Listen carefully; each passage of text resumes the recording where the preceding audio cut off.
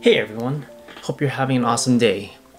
This video is a follow-up to my top 10 tips for keeping and breeding Sulawesi shrimps, specifically the Sulawesi denarelli or Caridina denarelli. I'm a big believer that if you get up one more time than you fall, then you'll be successful.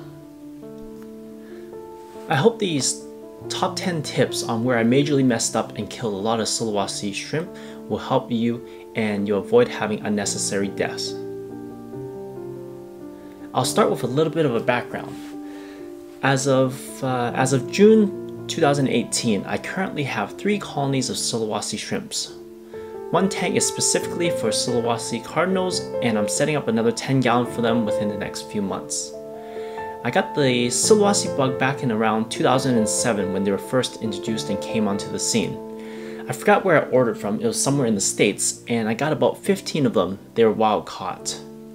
They did quite well, and we didn't have as much remineralizers, powdered food, and items like that back then. They did breed for me, and they were doing quite well, and I got bored of them and fortunately, gave the colony away to my friend.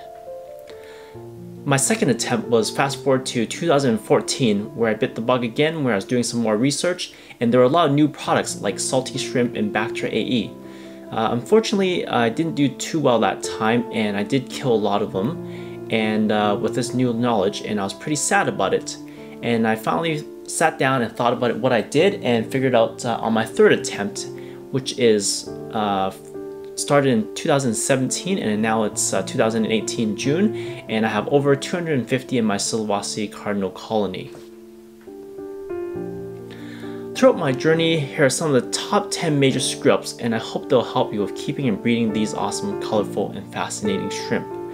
On the side note, these are my personal opinions and tips that worked for me, and there are tons of other breeders who do it differently, and personally I think it's just try to find what works for you and enjoy the journey.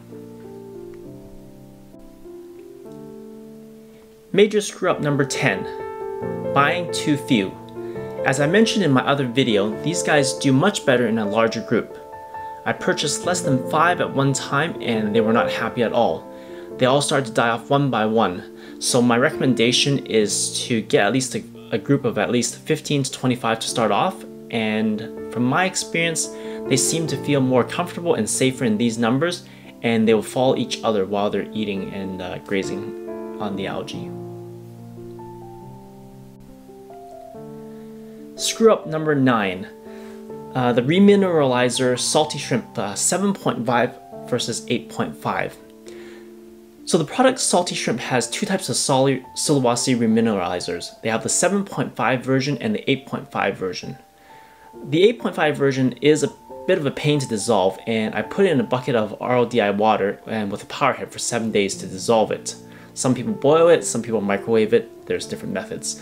The 7.5 dissolves super fast, but I find the Sulawesi salty shrimp 8.5 brings the pH to around 8.1, which mimics their natural habitat in their lakes.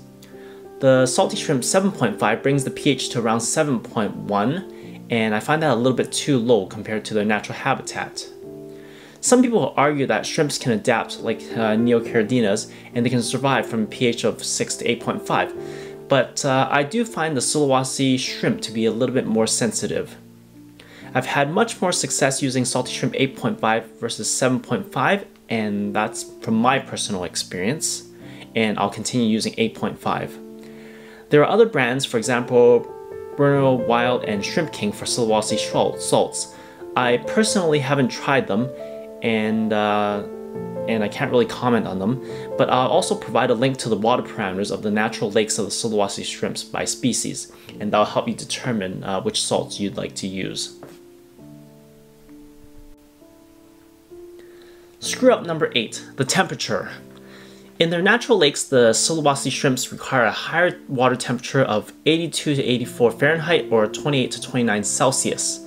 I'd recommend getting a good heater that can bring up the temperature, and I try to, with my sons, check the temperature of my Sulawesi tanks and all my tanks daily. I personally use and recommend Eheim heaters. They've been very great for me. Other shrimp like Caridina and Neos don't require heaters, but the Sulawesi shrimps do need the heat. Long story short was I recently lost power to my house, and the temperature of the tanks dropped to about 78 degrees Fahrenheit or 25 degrees Celsius. This was for about 5 hours. The shrimps were okay and there was no deaths. I really believe that any longer they would have been stressed and might have died afterwards. Also, you can argue that they do travel for 24 36 hours, so that might stress them out also. So the key thing is make sure you do check your temperature and keep the temperature up in the range that they like. Screw up number 7, too many plants. This one's a controversial topic. From what I know, the plants use up CO2 and can cause the pH to swing between day and night. You want as stable parameters as possible, and from the YouTube videos I've seen of the Sulawesi lakes, it's mostly rocks. There are some plants though, but it's mostly rocks. Some debates I've had with other people are cardinals shrimps come from rivers and streams with leaf litter, and lots of people keep them with plants in aquariums and they adapt perfectly fine. I personally don't have plants in my Sulawesi tanks, but I do have algae on the rocks and on the substrate.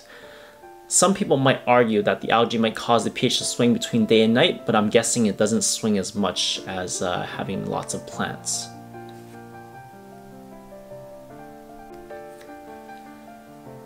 Screw up number 6, wild caught versus homebred.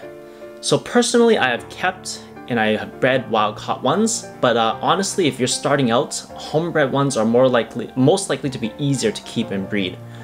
The stress of the shipment, adapting to a few aquariums with wild ones might be quite stressful there.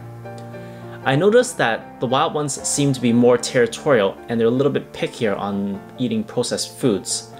The wild Sulawesi shrimp colors are much nicer, I do notice that, and it might be because from the sun, and that's what I'm guessing and from what I've read. One of my wild-caught Sulawesi tanks unfortunately are slowly dying one by one. One of them is doing quite well, so I'm not exactly too sure why. But similar to fish and other shrimp, I truly believe homebred ones are usually stronger.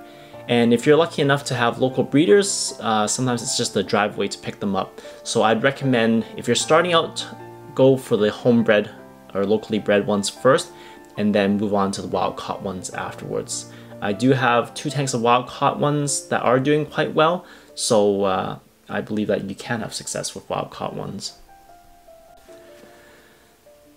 Screw up number 5, hardscapes and rocks. It's true that there are large stones and rocks in the Sulawesi lakes in the natural habitat, and I'm guessing they're probably either inert or because there's a large body of water that offsets the leaching coming from the rocks. I've personally tried dragonstone and 88 mantan rocks with my Sulawesi shrimp, and they didn't do too well and they were dying, and I suspect they're leaching something into the water. I'm pretty sure dragonstone for sure because it's quite a soft stone and you can break it just by touching it. Next, Sulawesi tank, I'll be trying river stones in my setup, and hopefully they're inert and they won't affect the shrimps, or the Sulawesi shrimps. Screw up number 4, water changes. I personally find that changing the water too quickly causes death, and deaths because of the stress of the changing parameters. When I switched to the drip method of 1 drip per second, when I do my weekly water changes, there was probably almost barely no deaths at all. I suspect that it's because they're sensitive to the changes and the drip method works great in this aspect. So I'd recommend doing weekly water changes using the drip method instead of just pouring it in really quickly. Screw up number 3, it's the substrate. I've been researching what type of substrates to use, and I made a major mistake on my second time, and I tried using some old 88 Amazonia, which caused the pH to drop. I did lose a few that way, and I've been using inert substrates ever since. My personal preference is Seachem's denitrate or onyx, and it's a porous substrate that allows algae to grow on. So far my colony loves the algae that's growing on it, and I see them scavenging on them all the time. I believe as long as the substrate is inert, it'll work for Sulawesi shrimp, so I might be trying some of the lava rocks next time. Screw up number 2 overfeeding. There are two major mistakes I made here with overfeeding. One of them was overfeeding glass gardens Bacter AE. I was feeding the recommended dosage, which is I believe a scoop, and it was way too much. You'd only really need a dash every week for a 10-gallon aquarium, and depending on the number of shrimp that you have. Another thing that I've read about Bacter AEs is it contains, I believe, amino acids, which if I read correctly, it can cause ammonia to spike if you overdosed. Ever since then, I dosed a little bit less, and I've actually switched over to a different product, which is SL Aqua's Magic Powder, and the shrimp seem to be much happier. As for overfeeding on foods, whichever food you use, please take out the leftover foods after an hour. I think that's a good mark to look at it. Another way is to use snails. I personally use yellow rabbit snails in my Sulawesi tanks, and they help eat leftover foods in the tanks, causing the water, so it doesn't cause the water to deteriorate. So my top major #1 screw up is patience. This is the key with all shrimps, but specifically the sensitive Sulawesi shrimps. First of all, they need a well-aged mature aquarium with lots of biofilm. So I personally recommend 3 to 4 months, but even longer if possible, 5 to 6 months would be better. And I usually put in tester cherry shrimps to test the water to make sure they're okay. By default, Sulawesi shrimps are algae grazers and don't really need all those commercial foods and those fancy foods. They can survive on biofilm and algae, so I'd recommend letting the aquarium age, wait, and be patient, and also don't add them too soon. Find a good local homebred source, drip acclimatize them, and slowly introduce them to your aquarium. I'm personally guilty of this because once I see a deal on a shrimp package, not just Sulawesi, I want to go out and buy them and put them in my tanks. Personally, I currently have 4 aquariums aging on my shrimp rack, and I'm trying to resist every day to try to put shrimp in them, even though as much as there's some great summer deals out there.